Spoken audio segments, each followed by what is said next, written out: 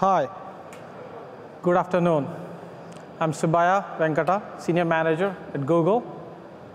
I'm happy to be here with you today. Let's get started.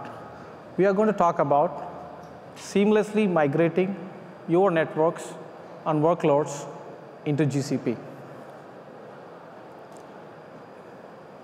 So what is the agenda? Next slide. Yeah. So we have three speakers here today. I'm Subbaiah. I'm going to talk about why and how you should migrate your networks into GCP. Then Ines is going to talk about specific use cases and service model. Then the concluding remarks and hybrid use cases talked by Amit. So why you should migrate your workloads into Google Compute Engine? What is so special about it? What are the advantages of Google Compute Engine? If there is anything you want to take out today, this is the slide you should remember. This is the one slide we captured everything. Google networks are great. The performance is amazing. We can get 14 Gbps throughput, single zone, VM to VM. Similarly, we can give 100 microseconds round-trip latency, VM to VM, single zone. This is very amazing. We'll talk about how we are able to actually achieve this high throughput and low latency in the next slide. Coming to how fast you can actually bring up VMs in Google Cloud. You can bring up like 1 VM, 2 VM, up to 1,000 plus VMs. Thousands of VMs you can bring in a couple of minutes. On average, 3 to 5 minutes, you can have 1,000 VMs up and running. Third, in network performance, you can have, we implemented a seamless hitless upgrades of our infrastructure. That includes kernels, our hypervisors, software-defined stack, so many components without having any kind of network performance degradation for the VMs. We were able to do that behind the scenes migration of VMs, upgrade the stack, and move the VMs back in. Second, global network.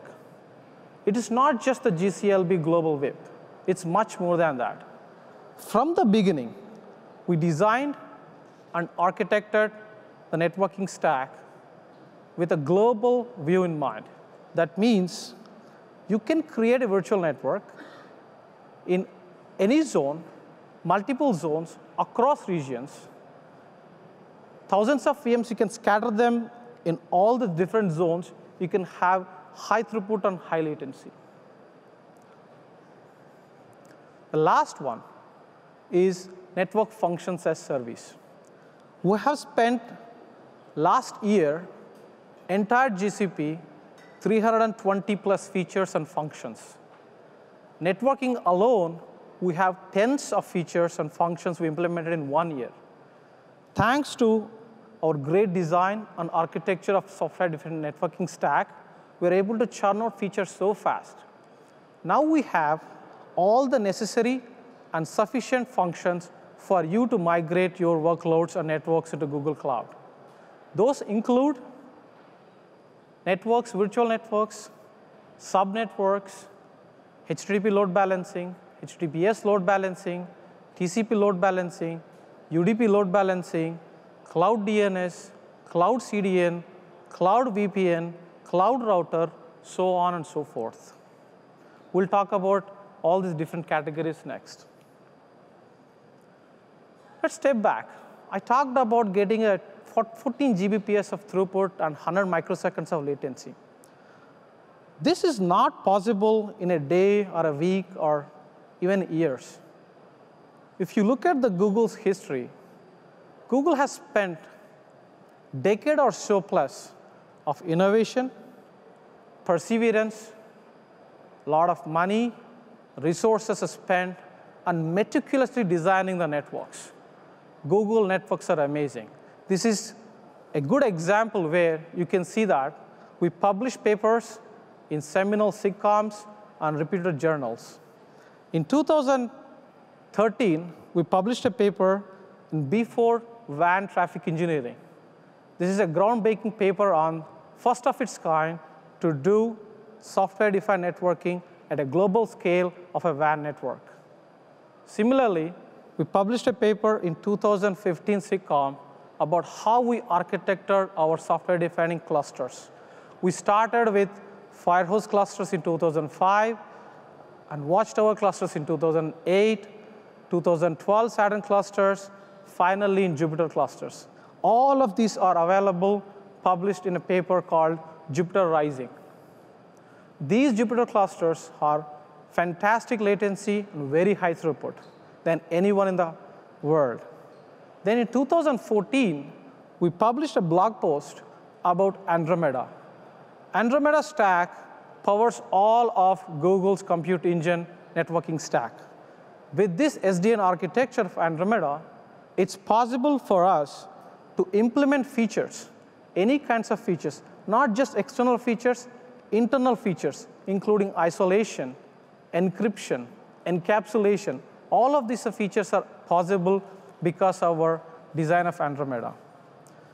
To recap, you can see that we have software-defined WAN, we have software-defined clusters, finally we have software-defined cloud virtual networks.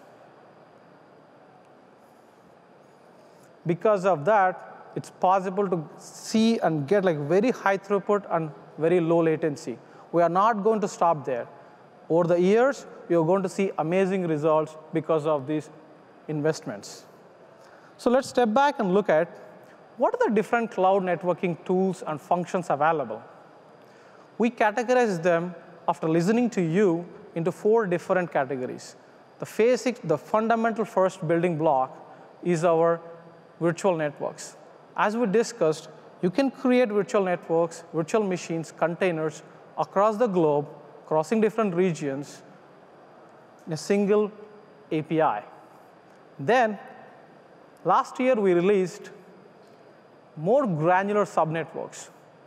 You can group a set of IP addresses, VMs, or containers into a sub-granular group by zone or by region. We'll get to how the subnetworks IP addressing and naming works in the next slide. Coming to the second point, what about control? People ask, would like to see the control and security. Control is very important. How can, as an organization, trust certain individual get access to manipulate the resources? Certain people actually get to change, certain people get to only view the resources. We have given a couple of networking IAM functionalities called network admin role, network user role, security admin role, and instance admin role for IAM, which is in beta right now. And then once you have the control set up, how about the firewalls? I would like to ensure the security of my networks. Which VM is supposed to talk to which other VM? I need the control. Then we have the firewall solution. You can get up to 200 firewall rules with very granular scale or very microscopic scale. You can configure them. Based on reputation, you can get even more firewall rules. These firewall rules are both at L3 level and L4 level. And you can actually apply them at the name, target name, or IP range level.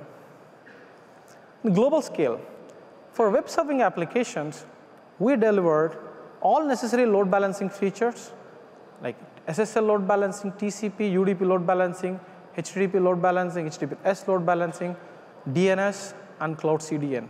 This tool set is sufficient for you to click on few buttons in the UI and actually deploy your web serving applications, as the previous talks talked about. The final one is hybrid offerings. If you wanted to partially move your application to Google Cloud, you want to extend out, you want to scale out your on-premise sites into Google Cloud, we have 3 different products. Cloud VPN, we have IPsec VPNs, which does 1.5 Gbps per tunnel, We'll talk about that later. And then we have cloud router functionality, where you can BGP functionality to dynamically learn the topologies and learn about the changes between on-premise sites and Google Compute Engine. The final one we have is Cloud Interconnect. You can connect directly to us or through a carrier exchange. This entire set of features is now sufficient, necessary for you to migrate to Google Cloud. We'll see how we use all of these features to migrate your workloads. Then let's step back and see an example architecture before we migrate like a couple of use cases. How does all these things fit together visually? For example, you have a startup or organization. I would like to see how all of this fit together. Think that on the left-hand side, you have Google global network, global physical network in different regions, and each region has zones. In other side, you have an organization set up where you have given certain privileges to certain individuals. Then the network admin comes along. In the UI, he just creates, with a few button clicks, a virtual network. And then he divides the virtual networks into subnetworks. Another few button clicks. It's available. You can create up to hundreds of subnetworks in a particular region. And then security admin comes along with a different IAM role. Hey, I'm a security admin. I would like to secure your subnetworks and VMs in this fashion. For example, say that only one subnetworks get to access the public internet. The rest of the subnetworks are not supposed to access the internet. All of this is possible through security firewall rules. And then comes along service accounts. We have enabled service accounts so that you can access Google Cloud Storage APIs, other Google services with a specific, that means specific only VMs and applications can use our Google services.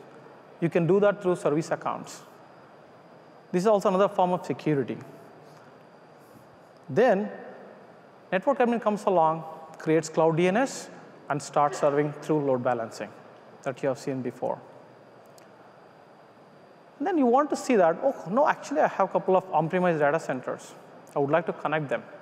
Then in one of the subnetworks, in one of the regions, you bring up Cloud VPN and Cloud Router functionality and start connecting to your on-premise data centers very securely through IPsec tunnels. These are all the building blocks. Some of them are, for example, missing, but you can visualize this, Cloud Interconnect and how this works. This is how the networking model we architected and designed. This is a global scale one. Let's look at how is the IP addressing. IP addressing and naming are very fundamental for networking. If you have to get this right. So we have spent a lot of amount of time talking to customers, talking to you, getting the input to see actually how can we provide a seamless migration for you. The moment you go into the Cloud Console and create an account for Google, create the project, you get a default network. You don't have to create any network. We call it default network is pre-created for you. Inside the default network, we create auto mode subnetworks. We have two different modes of subnetworks we create. By auto mode, we pre-create one subnetwork in every region. These are non-overlapping, non-contiguous different ranges. We pick the addressing range for you. You don't have to know what is the addressing for you. Then you come along and say, I'm a power user. I don't want you to create actually auto mode subnetworks. I want to create many such subnetworks. For example, you may say that each of my service, I wanted a subnetwork. Maybe group of my services, I wanted a subnetwork. You can do that. You can create up to 100 such subnetworks in a network. You can see in one of the regions, we have two subnetworks. There are more advantages of custom mode subnetworks. You can bring in your own private address space into Google Cloud. We have no restrictions. You can bring in the entire RFC 1918 space for you. RFC 1918 space consists of 3 different networks, 10/8, 117.16/12, 192.116/16. All of these things available for you to use. And then we have a flexible allocation model. You don't have to create contiguous subnetworks. You can create very random subnetworks from the IP space. As much as hundreds of subnetworks you can create. With reputation, actually, you can increase the subnetworks too. And these are expandable. That's very key important. For example, you created a subnetwork range //20/24, let's say. The number of VMs increased because of your load increased. With the click of a button, you can change the subnetworks. You can increase it from /24 to /20. You can go all the way up to /9 if you want.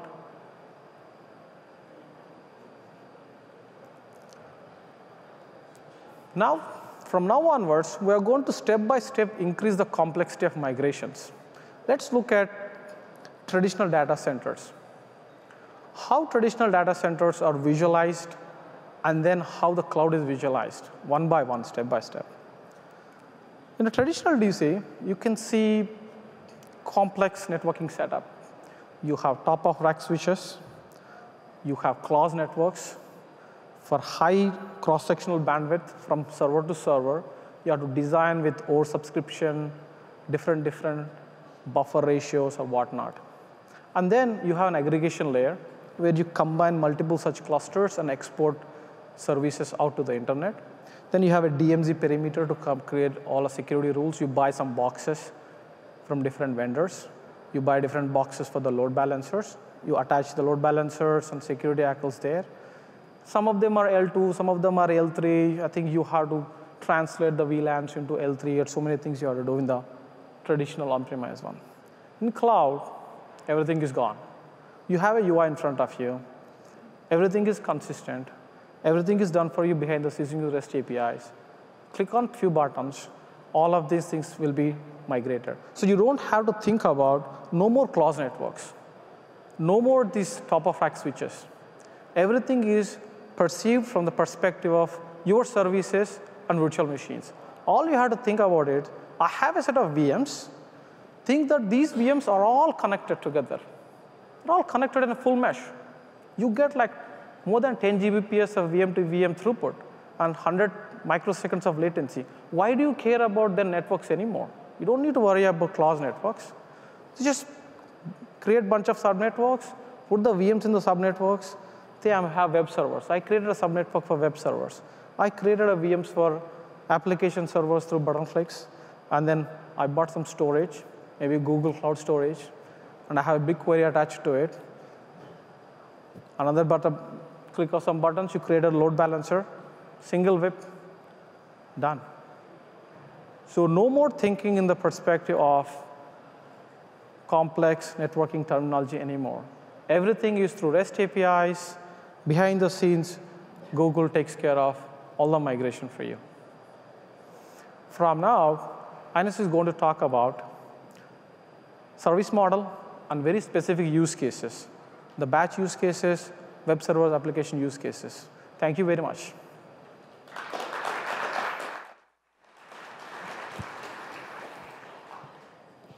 Hello, everyone. It is really great to be here today. It is such exciting times for us. And as you heard Subbaiah saying, we've been really, really busy. So hopefully you're going to be as excited as we are on what we are delivering to you in terms of capabilities. And I want to start by recapping on what Subbaiah said, because it's really important as the foundation of what we do. So there's three things that he picked up on. Those are network performance first, and all the work that is being done in Google infrastructure to get where we are today, which powers everything we do. And it is really in our DNA. We talk about the global scope. Google is a global network, and everything we do, it is in that spirit. We provide private connectivity globally, and then we give you the flexibility to then choose whether you want the granularity to build regionally and have the flexibility of communication within the scopes that you need. Then the third thing is everything as a service, everything meaning networking functions in this case, so that we are really providing the level of abstractions that you need so you can map your services and we'll take care of the rest for you. So Having said that, what I want to talk to you about is how do you use those capabilities for what you need, for bringing your services to the cloud and mapping them flexibly. The first way I find useful thinking about this is about the services. What the service needs, and that's going to that is going to somehow determine what are the type of capabilities that you'll need in our Google Cloud. And you're in good hands. We can cover a lot of different models. You can have services that are latency sensitive, so they need to be served locally, and you need to be close to the user for low latency. You can have services that require failure isolation, and you need to be conscious about your failure domains and how you build geographically as well, and in which scopes your services to provide that redundancy. Replication, may want to have global replication for services like databases. And then security and privacy, very important. Who has permissions to do what, and how services can communicate with each other. So if you think about what the services need, I think you can then have this model on what you need in the network. So services, we provide templates, service identities, so that you can build your services with policies, with recipes that you can replicate, you can automate, and you can scale. With the requirements of the grouping, it comes the network, the virtual network grouping and the subnetworks grouping. Do you need global communication? You can bring a network global scope and build the granularity of what you need with subnetworks, configuring your CIDR grouping so that they can communicate as you need. So for data locality, you can build your subnetworks regionally, and then you can communicate globally if you need things like data replication or a service that is consuming from publishers that are distributed all over the world. And of course, then all these maps into geography. So what is the failure domains that you need, what is the availability that you need, and then you can come up with your strategy on how to map those into the different zones, regions that we provide. And then on top of all this, it comes the organization. And again, is who has the control to do what. And this is very important so that there is autonomy for the services to operate and set up policies, but at the same time, there is a framework for network administrator and for SecOps to be setting the rules that are going to, that need to be conformed within the infrastructure. So very practically, you will define your service as a policy based on templates, and then based on the regional mapping on data locality that you need, you can choose to use subnetworks, and based on the needs for global communication, you can use global networks, and then you can apply policy to those. And those are security rules, firewall rules that govern how those services can communicate, and on top of that, you have the organization and the control. I'm going to spend a little bit of time going through a couple of use cases that I think it reflect some of these mapping and capabilities that you might find useful in our network infrastructure. For mobile serving, it is important to serve close to the user. So again, data locality, the service as close as, to the user as possible. You can have the service replicated in different regions. You can, in the migration scenario, you can get access to the cloud scale.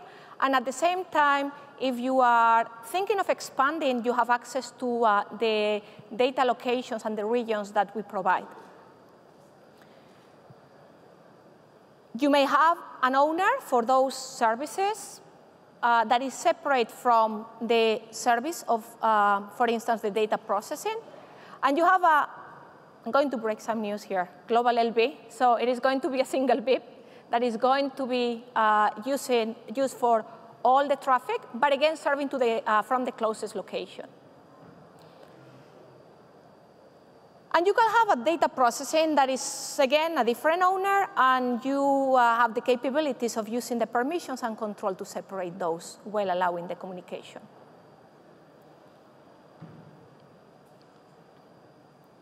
I think we've talked about a lot of the capabilities of load balancing, but it's important. The global scope, single VIP serving globally without DNS, the scalability and auto-scaling and the performance that comes along with that. Let's go through another scenario, and I want to emphasize here certain things in our capabilities. An example of centralized batch processing.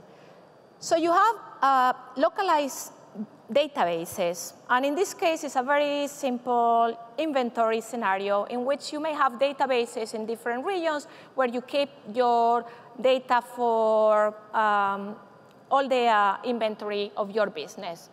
But then you have another different organization that is an audit service and is going to perform data processing, queries on what's the status of the databases. And that is centralized. It is a single unit that it needs to, maybe for compliance reasons, find what is the status of those. And you're going to have different owners. So what do? You will need a global network because those services will need to communicate with each other and publish the data to a central location that is going to do the data processing. We will need as well some locality. The databases are not located, are located spread around the world, but they are grouped in the different regions. So we will need to have the granularity of that segmentation in the regions, and you can set the policies there. You can assign the CIDR ranges to map those region segments into your CIDRs. And then you'll have a NetOps administrator that is going to take the responsibility of setting that up for the whole organization. You're setting the database. You have an owner for that database and will be responsible of configuring the service, administering that service. You could use automated templates like Deployment Manager, Cloud Launcher, and you just can spin the services very easy with a click. Then you have a centralized, let's say in this case, Dataproc, managed Hadoop Spark, and that's going to be central. So this is the audit that is going to be processing the data for the compliance of the data in the inventory. You need to set up firewalls. The SecOps is going to set the policies on each of those services and subnetworks and decide how they are going to communicate with each other. And then data can be published to a centralized location. You could use PubSub, and then just the private scope communication is going to allow you to do that seamlessly without having to do any type of additional mechanisms to privately connect those regions. So again, there is important aspects here about private global communication, the control of the users that are going to be set in the different services, the segmentation policies that are going to be applied to the network, to the subnetwork, or to the VM level granularly. And again, everything that powers our network is with high performance in scaling, in throughput, and in low latency. With that, I really thank you all for being here. And I'm going to welcome Amit Singhal, who's a tech lead, who's going to be talking about hybrid scenarios.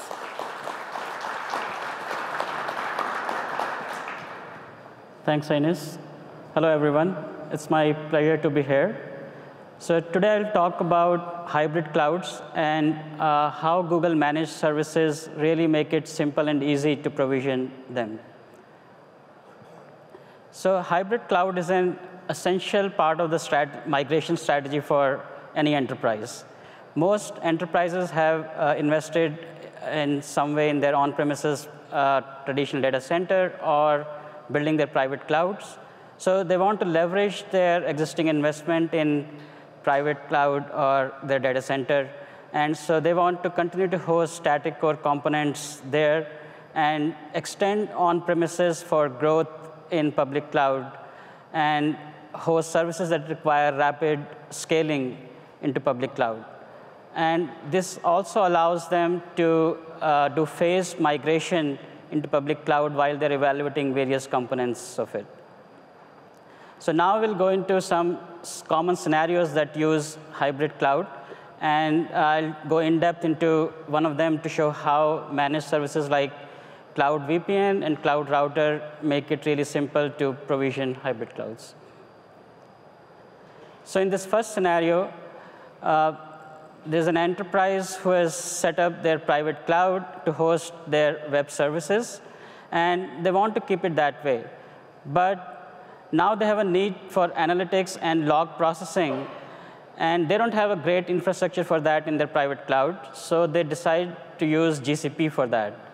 So they spin off a managed Hadoop service into public cloud, and to feed data from on-premises to this managed Hadoop service, they need a secure connection. And Cloud VPN service makes it really simple to provision that.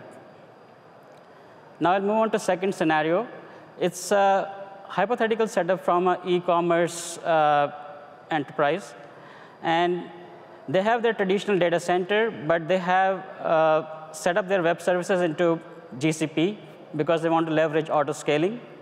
But in their data center, they have customer-sensitive payment information, so they want to run their payment processing application from on-premises. In addition, they also have their IT corporate on-premises and also employee subnets on-premises. So again, they want a secure connection to GCP, and they use Cloud VPN for it. Now let's go a little more in-depth into Cloud VPN service. So Cloud VPN it provides an IPsec tunnel. It supports both IKE version v1 and v2. It also supports both global and regional model. So currently, I show here that there's a VPN connection only in one region, and it is used from both regions. But now customer can choose to spin off another VPN in another region, and using that, they can that allows for traffic to egress and ingress locally. And Cloud VPN is a completely managed service. All you need to give is public IP on both peers and a shared secret password, and that's it. So it supports high throughput, up to 1.5 gigabit per second on a single tunnel. And we also support like horizontal scaling. So you can start like multiple VPN tunnels from a single region. Now this sets up a VPN tunnel, but you also require routing to be set up on both ends for traffic to go over VPN tunnel. And one way to do that is using static routes. So this is a good option for networks which are small and like relatively static. So now we'll go into some scenarios where networks are changing dynamically, and they change frequently. And we'll see like how we can use other managed services to make it easy to provision. So in this scenario, I'm showing that now customers' web service traffic is increasing in one of the regions, so it's scaling up and subnet size is growing. Next, IT spins off a corporate app in GCP. And then in on-premises, one of the employee subnets is divided into two for isolation reasons. So now with all these changes happening, if you don't want to intervene manually every time and reconfigure static routes, what you can do is like start a cloud router. Cloud router runs BGP protocol to auto-discover network changes on either side of your network. And you can start one cloud router in every region you have VPN. And it's also a completely managed service. It pairs with BGP router on premises. And it advertises all subnets of the region to on-premises. And all you need to do is select dynamic routing when you're configuring your VPN. And for BGP peering, we use linked local IP addresses. And this also helps in preventing any conflict with other private address space you have on either side of your network. For ASNs, you configure a private ASN on GCP. For on-premises, you can give your public ASN or use a private ASN. And that's all you need to do to configure cloud router. Now I'll talk about some of the advanced features of cloud router, which allow for high availability in failure scenarios. Cloud router supports graceful restart feature. What that means is that if your BGP service on premises goes down for any reason, cloud router will preserve routes learned from on-premises for up to 3 minutes, and your traffic will not be disrupted. It will still continue to flow over VPN tunnel. It also supports ECMP. So now if you have multiple tunnels from a region, and they're all announcing same BGP routes, and so that will allow to distribute traffic equally among all the tunnels. Another useful feature is to configure multiple tunnels in a primary backup mode. And how it does is that if BGP on this tunnel is announcing same routes but with different properties, then based on the value of these properties, one tunnel will be configured primary and other can be backup. And the properties we use is med value, AS path length, AS prepend. So now if one tunnel goes down, the other takes over. And this is really fast because the backup tunnel was already pre-provisioned, and it can just take over immediately. So now we have seen that how Google managed services like Cloud Router, Cloud VPN make it really simple to provision a secure connection to GCP with auto-discoverable networks. Now to conclude this talk, I will recap why GCP. So first and foremost, it's about network performance. GCP delivers high throughput and low latency. It is highly scalable, reliable, and always available. It provides global network with virtual private networks that span globally across all regions. And last but not the least, it provides managed services like Cloud VPN, Cloud Router, Cloud DNS, and many more as virtualized network functions for high scalability and availability. So with that, I conclude this talk. Thank you. Okay.